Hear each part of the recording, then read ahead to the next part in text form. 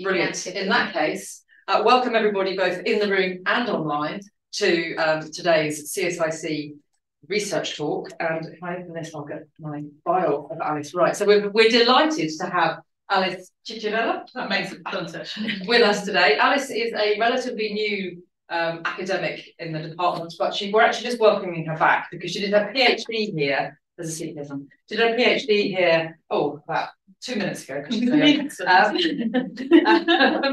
And your first postdoc was here as well, wasn't it? Well, but since then, she's had a glittering academic career in Oxford and Dove, and we're delighted that she's come back to Cambridge to Division C. Perfect.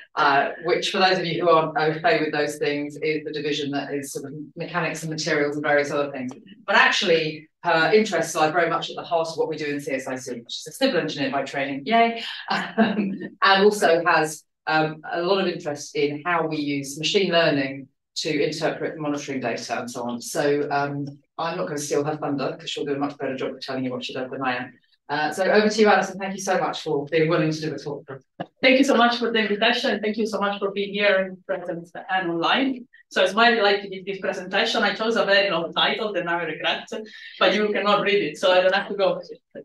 Okay, so probably I should tell you more about the things that I'm interested in before starting talking about the topic of the research. And what you see there are the type of structure that I'm interested in.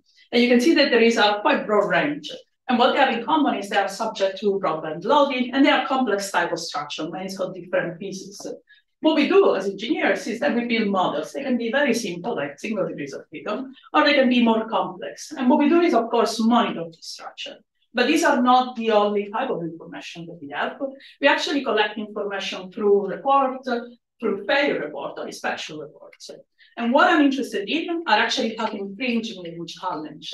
The first one is what you see on the top left. There is actually the design stage, and recognizing the fact that we are dealing with systems that are complex, subject to uncertainties and uncertainty. What I'm also interested in, and what I'm talking about today, is the monitoring and modeling for assessing the remaining useful life. And what I'm interested in particularly is, again, the problem of dealing with uncertainties, with nonlinearity, and the fact that most of the time we have access to sparse and noisy data. And finally, if I want to use machine learning and make sense of it, I have to make sure that they are explainable and interpretable. So those are the three research challenges that I'm interested in. And to tackle those, I set up the data regression and uncertainty group. There is my research group, and Jan is my PhD student based there. And I was embarrassed because I pointed at him. And what we do in this group is that we have an integrated approach. So we do experiments in the lab. We do signal processing and information extraction. We combine data with models and uncertainties, and we actually quantify uncertainties. So it sounds like a lot, and yes, we do a lot because we truly believe that to tackle these challenges, we actually need all of that. And what we do specifically is developing techniques for predicting the performance, developing techniques for assessing the status of a system, but also developing this technique for extracting the information. Okay, so I hope that this gave you a sort of vision about what we do in general, and I'm gonna just give you a few pointers about some of the output that we recently, that recently came out. The first one is about information extraction from reports. And we were looking at knowledge graph, how you can automatically generate those. We were looking at statistical model updating technique, and there are several techniques that are listed, but also uncertainty, propagation, and understanding better friction. Again, it sounds like it's broad and it's not connected, it's all connected. To solve those challenges, we need all of these elements. But now, let's go through the talk. So now that you understand all of this, you probably will understand better why to me it's so important to embed what we know from all these different sources with machine learning and with physics. So the talk is going to be structured in these parts. I will start by telling you why we are actually talking about physics enhancing machine learning. And then I'm going to talk about the main strategies and give you some example of how we tackle this problem. And then I will talk about challenges and opportunities. Now, I'm Italian. You already noticed that I move a lot, and I can speak very, very fast, even faster than this. So if you need to slow down, if you have a question, raise your hand, even two, if necessary, and I'll stop. Okay? Super. Let's start. So what is the general purpose of machine learning? I assume many of you have heard of it or use it or using it at the moment. But the main purpose, if you think about it, is actually different from what we normally do as engineers. So in traditional programming, we say we have an input, data, we have some information, we have an algorithm that can be a causal model, and then what we get out of it is actually as an output. And usually this output is a physical quantity. Okay, so first, what's the catch? What is machine learning doing? Machine learning instead is taking the input and the output as input to actually the machine, to the computer. And what is giving us out of it is an algorithm. And this algorithm can solve different tasks, okay? So this algorithm is very useful for doing classification, regression, for learning things from the data. But we have to think about when it is useful and when it might not. So it's very helpful in building specialized model and investigating correlation and association. But it's actually not very good at telling us about causal relationship. This is caused by this effect. It's actually by this force, by this thing.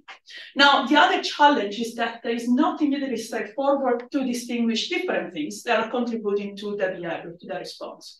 So imagine if you have a wind turbine and you have the wave, you have the wind, you have, for instance, a big storm. Well, it's difficult to actually distinguish all of these elements acting on the structure if we are just looking at measurement and measuring maybe input at some points. Okay, so I hope that this already is helping. You can see people nodding, no one having a weird face. Nice. So what are the tasks that are best solved by machine learning in general? So in general, it's very good at recognizing patterns. It's very good at recognizing anomalies if something goes wrong. It's very good at generating patterns, and everyone has heard about deepfake. And also it's very good at making predictions. So we have an opportunity here, opportunity to use this, but actually embed our physical knowledge as well. So let's go on to monitoring, because I started usually by telling you about machine learning, and only now I'm going back to monitoring. So when we look at structure, different type of structure, what we want to do is actually to track the behavior of the structure. And actually we have some data. But then what we want to do is make inference. And this inference could be, is there a damage? Where is it? What is the extent? And in general, what we would like to do is build a digital twin. The main reason why we do that is actually this one, guiding decision-making. This is actually very different from the general purpose machine learning. We are actually taking decisions that might say we have to close the bridge or we have to do maintenance. The effect of that decision can be very costly and can actually affect lives of people as well. So it's very, very important that we always keep in mind that we are doing this for guiding decision making. And of course, if we think about how we can make inferences, all of everything comes from the data. So let's talk about the data. So data is not enough. If someone tells you what you need is data, data is never enough. The reason why data is not enough is that data should mean information. If the data is not informative, you cannot use it. But we are actually doing some inherent assumption. Every time we say we have data, we have information, we are actually saying something. We are saying that the data is informative, that it's accurate, and it's reliable. Now, if this is the case, then we can use it. But now there is another problem that we have to face. Everything that we will build using machine learning will be actually dependent on the data that we have. And is it the right data is the first question. But the second question is that in civil engineering, mechanical engineering, engineering in general, will we be able to have all the labels? Will we be able to observe all the possible state of our structure? Most of the time, the answer is no. Then would we be able to extract all the information that we need? Because we don't have just measurements. As I told you at the very beginning, we have reports. We might have pictures. We might have different sources. And these sources of information might be collected at different frequency and spatial resolution. You might collect different information all at the same time, but the resolution, the quality of them might be wildly different. And of course, the big question is that, is the data up to date? Is the data that you're going to use actually representing the actual state of the structure? Because if it's too old and then the structure went through maintenance or different process, maybe you shouldn't use the data anymore. Okay, so if I convince you of this already, that's very good. And I can see people smiling, great results so far. So why do we need then physics? Why do we need to enhance machine learning? because data is not enough, as I was telling you. And if you think about it in terms of physics knowledge and data availability, and again, data that is informative, we can think of having 9 regions here. So if we have lots of data that is informative, machine learning, let's go for it. But if we have instead not enough data, but we have lots of physics knowledge, we will be more confident and comfortable in using actually physics model. Most of the time we are sitting actually in that areas. We know some physics, we have some data, and we want to make sense of it. Okay, so what's the problem? Getting into the corner over there of the graph is very difficult because usually the volume of useful measurements that we have is not that large.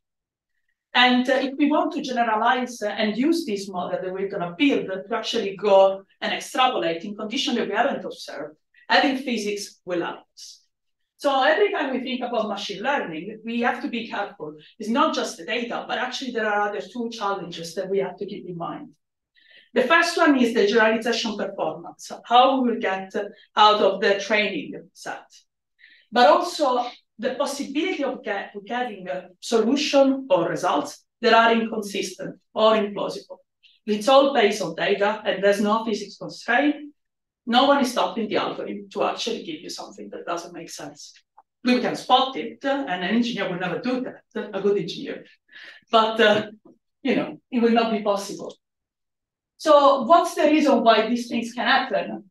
Again, we were saying that data is important, but data may be based on something that comes from corrupted or non-informative measurements. Sensor might fail, like my wearable might fail for some reason, and therefore I'm still collecting data, but that's not a problem. The most important thing is the causal relationship and distinction of confounding sources. They are not there. So that's another big problem. So all of this was to tell you that machine learning is great, but can give us a very, very accurate, but completely wrong prediction. So what we want to do is constrain with physics to move away from things that are implausible. Okay? So far, so good? Yeah? Amazing. So what's the other point? Everything that I told you was that we want to actually take decision. So if we want to guide decision making, we have to use approaches that goes beyond these black boxes, and they have to be interpretable and explainable. So what do I mean by that? So interpretability answers this question. How was a prediction made? And explainability is like, can I actually communicate to someone how I'm going to support this decision? Okay, the key thing is that if we can interpret the model, we can understand what happened if the model failed or succeed, and we can go back and fix it. And this is very important because as humans, we will trust something that is actually more interpretable. But what is the other important thing is actually when we talk about explaining some results, the results do not need just to be comprehensible. They should communicate uncertainties. They should communicate the lack of knowledge or the fact that we are not 100% sure that the prediction is actually the value, but there is some uncertainties. And it's very important to identify their uncertainties and communicate that. And of course, the main reason to do that is that the critical decision needs to be present in a format that is understandable by humans, but also that carry the information about risk associated by taking that decision. Okay, so now I'm going to try to explain to you more and more about uncertainties, and I'm building up these slides. And I'm using the fact that when we try to incorporate physics and data, the whole goal is to build an algorithm that actually is creating a virtual replica of our structure. So let's say that we have a wind turbine, and we want basically to have a time-evolving digital model that can account for uncertainties and the system interaction, okay? So we're gonna have some input, the operational environmental loading, and we're gonna have some output of that. That's the true output. Now we're gonna measure it. Okay. Now what we do is that we're gonna build a model, and we're gonna get an output because we give an input, and we're gonna get an output from the model. Now what we can do is actually take those measurements and try to build something and learn from them. But we can also actually combine this model with some of the data. What is interesting is that at every stage, the results are going to be different. The y that you're measuring, the physical quantity, let's say that was the acceleration at one point, is going to be different. And it's going to be different even from this point, from Y true to Y measure, because you're measuring, but there's going to be noise in the sensor. Okay, so every time, at every step, we are actually having an error. Okay, so now I'm going to remove the figures and I'm going to try to put some equation behind it, but very simple equation. So we have the actual structure and we have a relationship path that we don't know. We have the true input, the true output. We take the sensor, we get a Y measurement. Now, between the measure and the true, we're going to have a measurement error. Makes sense.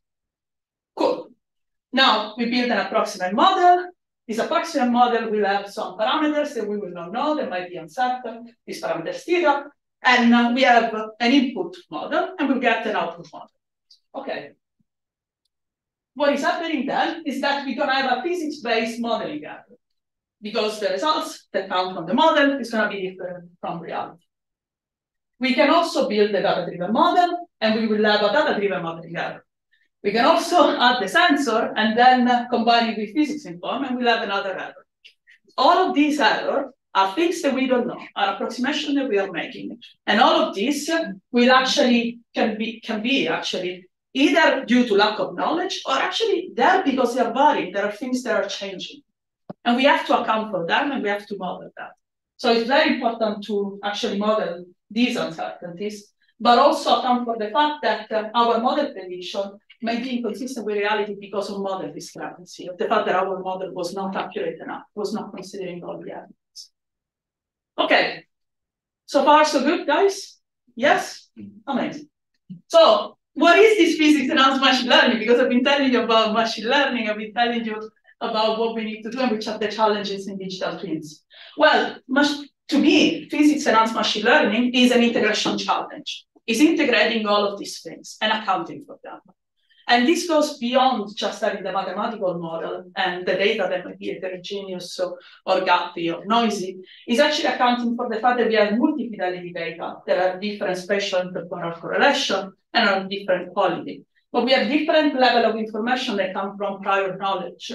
We also have the fact that we must ensure that we have interpretability and explainability, but account also for these uncertainties.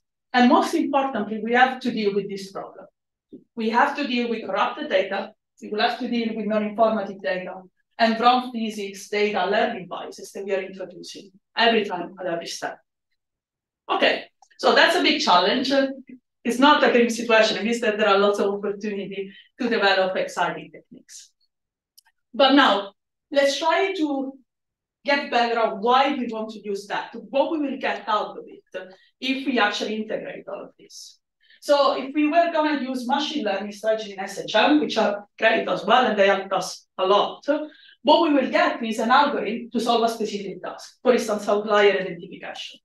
This is great, but it might lead us to the two problems that I described earlier. Again, very accurate, but potentially wrong prediction. So what is physics-enhanced machine learning for SHM giving us instead? So we have our machine, and what we get out of it is an algorithm that solves a specific task, but now, because we are constrained with physics and with information, it will help us extend the generalization and limit implausibility or inconsistent prediction. It helps us developing these digital twins that combine all of the information and evolve with time. And it helps us also inform physics. What I mean by that is that if you're monitoring something, we can learn about, for instance, physics law that we didn't know before how to characterize, like friction law. And I'll give you an example later. It also helps us identify wrong physics or data bias. And there are many other reasons to use that. But the main thing that is changing is that we don't have anymore just input and output. We have physics biases. And we actually embed also uncertainties. That's the key thing. Okay. So this was the first part of the presentation, answering why we need physics-enhancing machine learning for SHM. And I hope that I convinced you. Yes, please. Is SHM structural health monitoring? Yes. Apologies, I thought that I said at the very beginning, but I didn't probably. Structural health monitoring, yes. Okay. Any other question? No? Amazing. best audience ever. And if they ask online, it's fine. What are the main strategy then? Then how do we tackle this? Okay, so let's start to think about how we can incorporate physics bias. I'm gonna break it down. So there are 4 parts. We can introduce data that actually contain the physics that we want to have represented. We can generate that synthetically, or we can collect, okay? That's the first bias. The second bias is an inductive bias. We want to change the architecture of the algorithm, and we want to include conservation law of things that we know physically should be there for a reason. We might want actually to change also the way in which the learning of the data-driven model part is actually happening. So what is the loss function, for instance? How do we select it? And also, we can have physics bias in terms of model form or discrepancy. We know part of the solution, we don't know a part. But the part that we know, we can still use finite element, we can still use our model. And we want to rely on that and learn the part that we don't know. And the thing is that we can combine all of this, and if we combine all of them, we will be able to accelerate training and enhance generalization. Okay, so if this makes sense, I'm gonna try to then explain to you some of the ways in which we can embed this. So usually, one of the easiest ways to visualize this is to use neural network. So if you've never seen a neural network in your life, that's totally fine. I'll walk you through. So let's imagine that you have some input layers. There are the things that are visible. Those are the data that you're giving as input to your model. And those nodes and the number of those nodes depend on how many information you have at the very beginning. Okay? So those are the yellow and green there.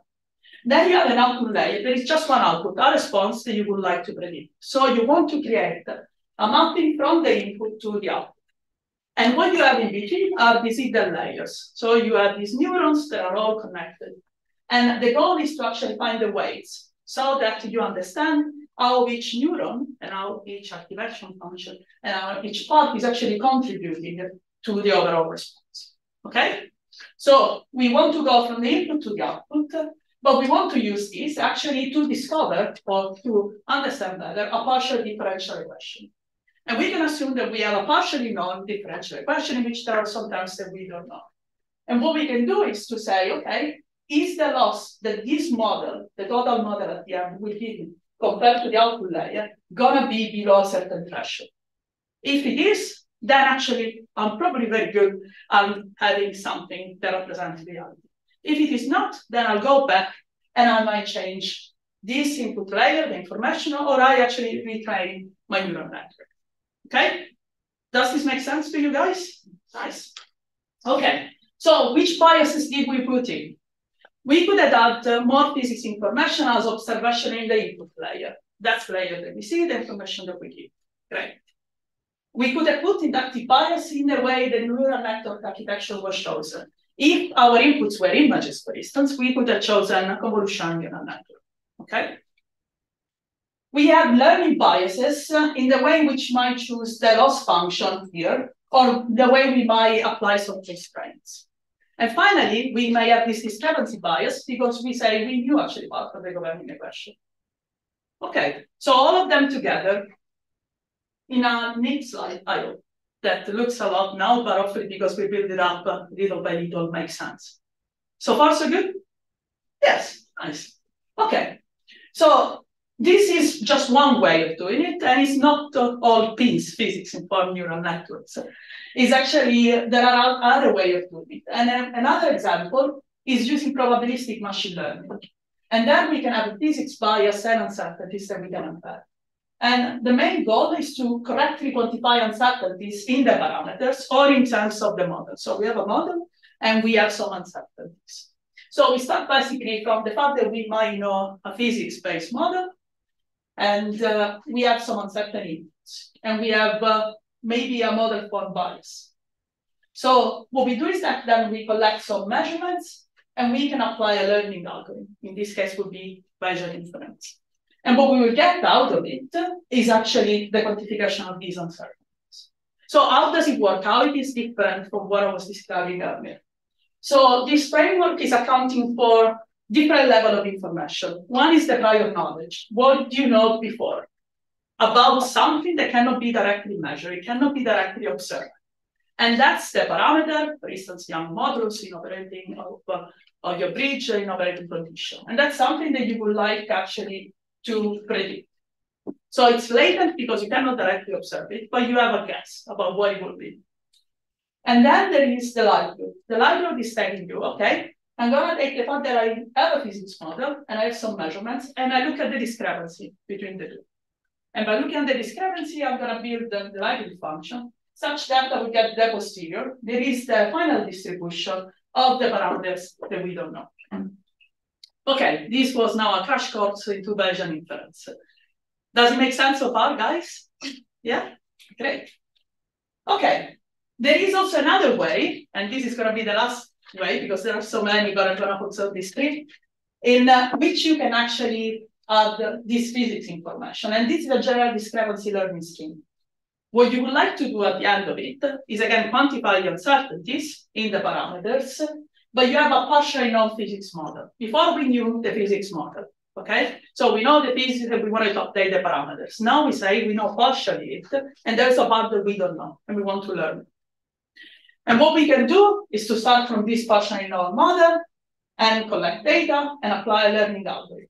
And one example that is very easy to visualize is an example in which we have some the question of the problem. You have something that you don't know and something that you know that is part of the equation. And you can tackle this by using approaches like Gaussian process learning closed model or other techniques. And here there are some references very general to look at. Okay, so as I told you, there will be many more, and I could spend basically all afternoon telling you about each of them. I'm not going to do that as well. And but the question that remains, which is the best one, which is the one that we should always use? Well, as everything in life, there is not a one-size-fits-all. And actually, it really depends on the complexity of the system, on the amount of informative data, how much information they carry, and the purpose of that analysis. Okay, so that concludes the second part. Any questions so far? No? In the room, you're all with me yet? This is amazing. Great audience. So now I'm going to tell you about some of the work that was done in the data regression and uncertainty group and was carried out and led actually by these people. Jan, that is here, Joanna, Luca, Christos, and Francesca. And I'm going to basically tell you which was the challenge and how we tackled the challenge. Okay. So challenge one, Jan's fault, is our interest in looking at measurements that might have some spatial and temporal correlation. So we have, in this case, a Yesel bridge, and it's a twin-girder steel rod bridge. And what we had were these strain gauges, and we were measuring all of those points that are listed there. Now, if we want to apply a Bayesian inference scheme, a probabilistic machine learning, we will normally say, great, I have all of these data. They are all IID, independent, statistically independent, and identically distributed. And I'm going to use all of them as if they were collected all at the same time, all at the same point, forgetting about spatial distribution. Well, if you do that, that posterior distribution of your parameter of interest, of what you didn't observe, might be actually significantly affected, might be very different. So what we wanted to do was accounting for this, basically, from this correlation. So what is interesting, one way to see that, and this is very intuitive, and it's a very nice way that Jan came up with, to actually say how this correlation is affected. Imagine that you have sensors that are very far apart from each other. These are synthetic generated data. You don't see much structure, but as soon as they come together, what you see is that they start being correlated, heavily correlated. And this is because to the point in which the two sensors are one on top of each other, you will be measuring exactly the same thing, okay? So what this is telling us is that distance is actually an information that we should keep in mind, okay? Now, what we wanted to investigate is the model correlation in the model prediction error and the system identification. Because if we account for this correlation, computationally, this becomes very, very difficult to solve. So what we did there was looking at a non-physics-based model. We can build a model of the twin-girder bridge, of the Yesel bridge. And we may have a large number of noisy measurements collected at different locations. And what we do is that we create an inductive bias. We basically select a pool of candidate models that represent this spatial correlation. And to achieve this and to actually make the calculation feasible, because otherwise it will not be possible to run all of this analysis, Jan has developed this efficient calculation of the log likelihood for large data set. And this can be used when you have multiplicative or additive uncertainty model. And these are the steps. So you start with a candidate pool of this spatial correlation, of this relationship.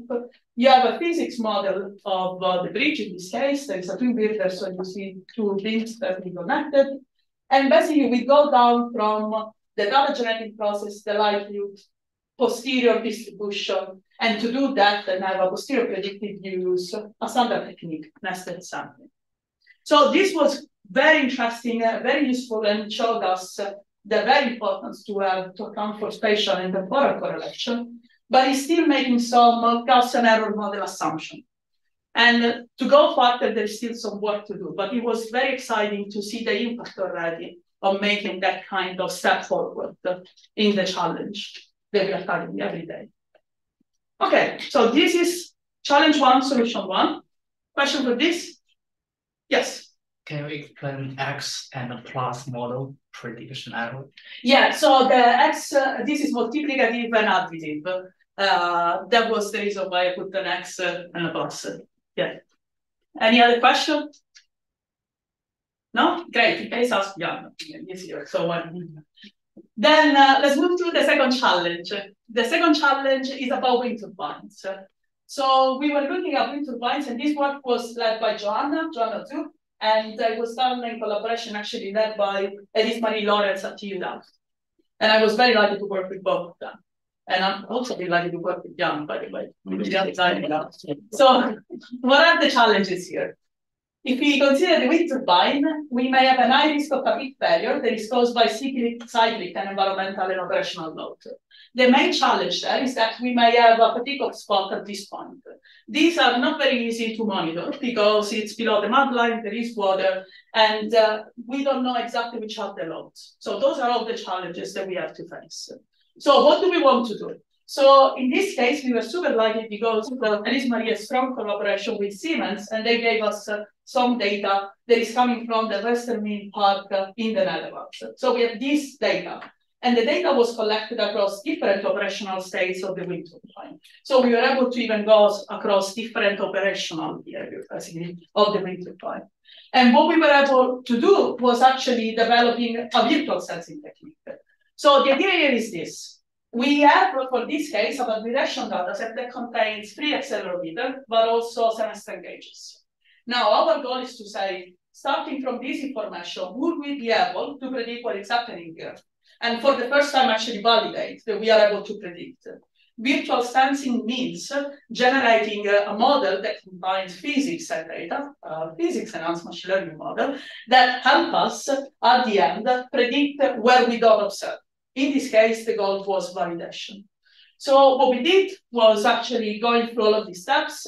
And from the measurement data, there is the system identification, a latent force model, model tuning, and joining to state estimation. And what you can see here are the results.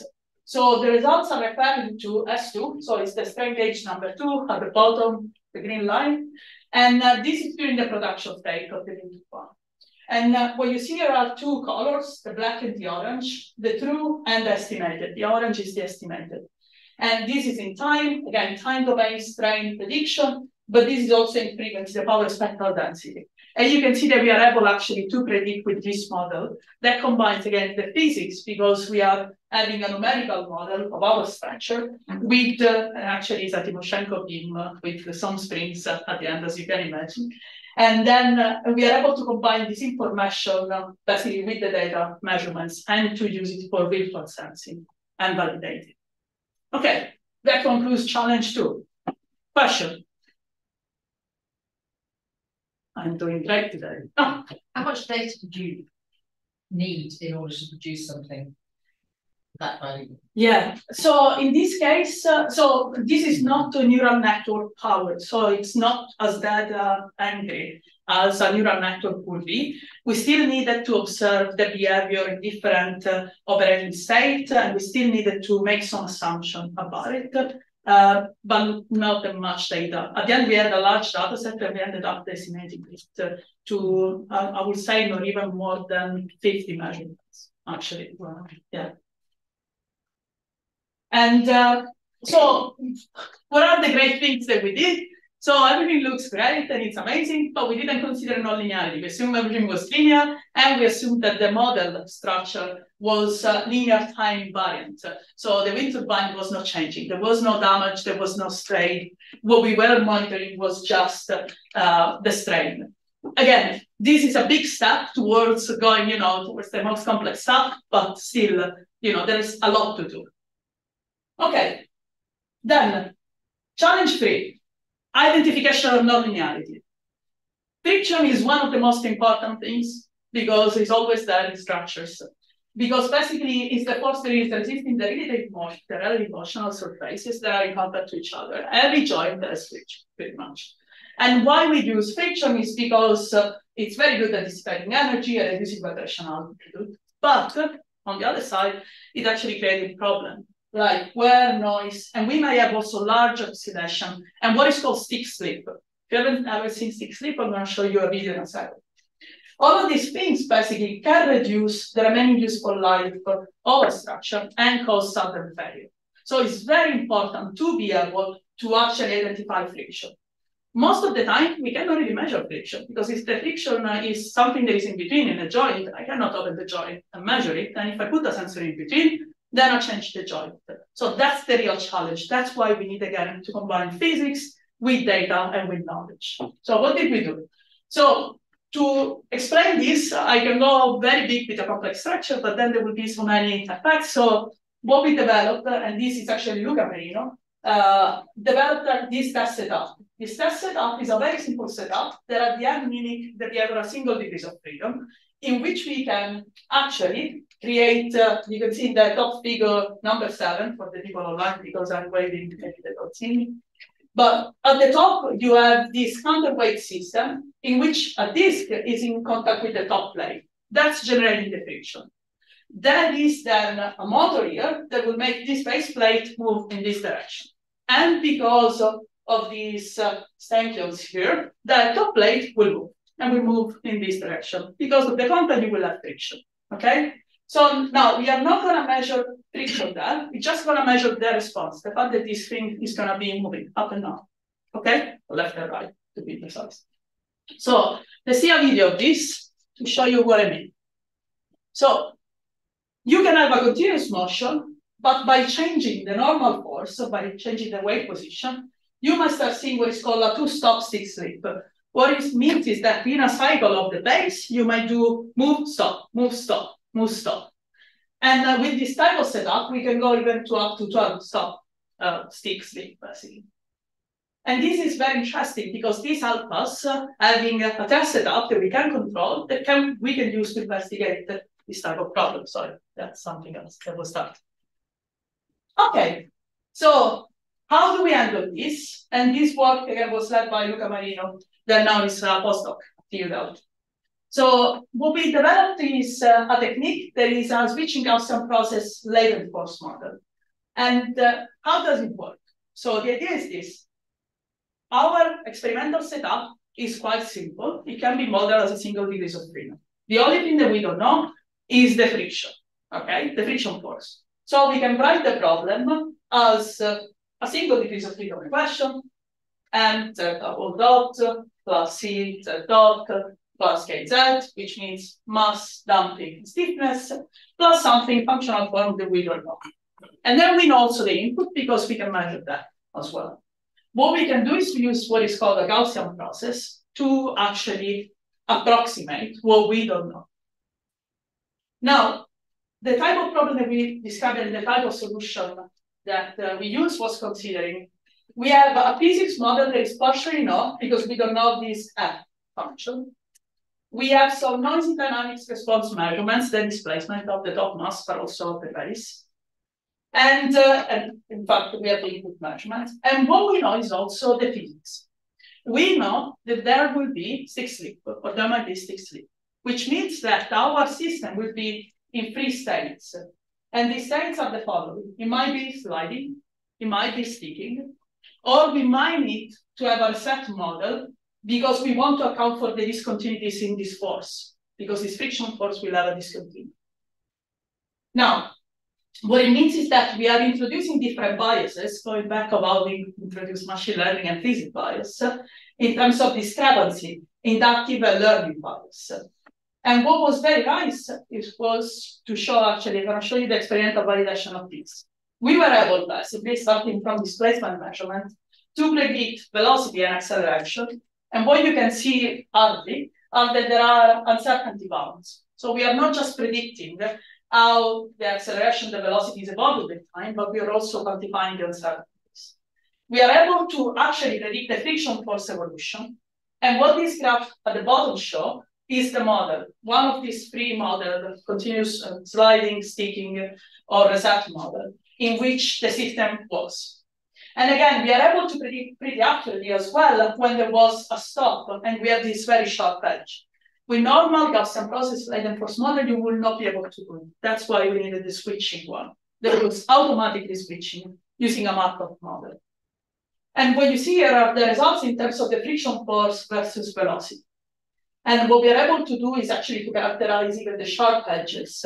And we were able to do it also for different level of forces. Okay, so this was challenge 3 and the solution. We wanted to identify the friction force without actually looking at the friction force inside. Question for this? Yes, please. I'm wondering, how do you define the transformation matrix from one state to another state? Yeah, so for that, there is a Markov model, basically, that we are building. So it's a probabilistic model that is looking at the probability of a state to occur. So automatically then is deciding if you go in that state or not in that state. But I can point you, I mean, in this, there will be, in this publication, there will be all the details for that. But we can talk about it later as well. Yeah, in more detail, probably it's easy. Okay. Any other question? No? Okay. This was great, but now you get the catch. Every time I'm telling you this is great, there is still work to do. And this worked for this discontinuous non-linearity of friction, and because we were also embedding the information that we know about friction, but we are using a Gaussian process, so there are dimensionality issues, and we have to cover those. Okay, challenge number 4. What were we interested in? We are interested in the friction law identification in region of the response in which is difficult to identify. So let me explain this. Let's imagine again that we have a single degrees of freedom, but we have 2 friction laws. They are different. One is Coulomb and the other one is a rate state. I cannot pronounce the name, so it's the DR law. Great. So if we look at the DR parameter space in terms of BA, and it doesn't matter that much, but if we look at the parameter space, depending on where you are, you might have Coulomb and this law, this Rate law, giving you exactly the same response in terms of the mass displacement versus the forcing. Okay, but there might be other regions, like the top left, in which are very different.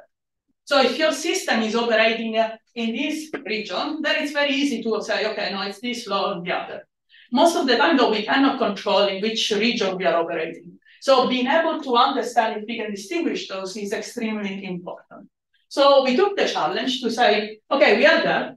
The response is indistinguishable. Can we actually go back and figure out what is the actual law?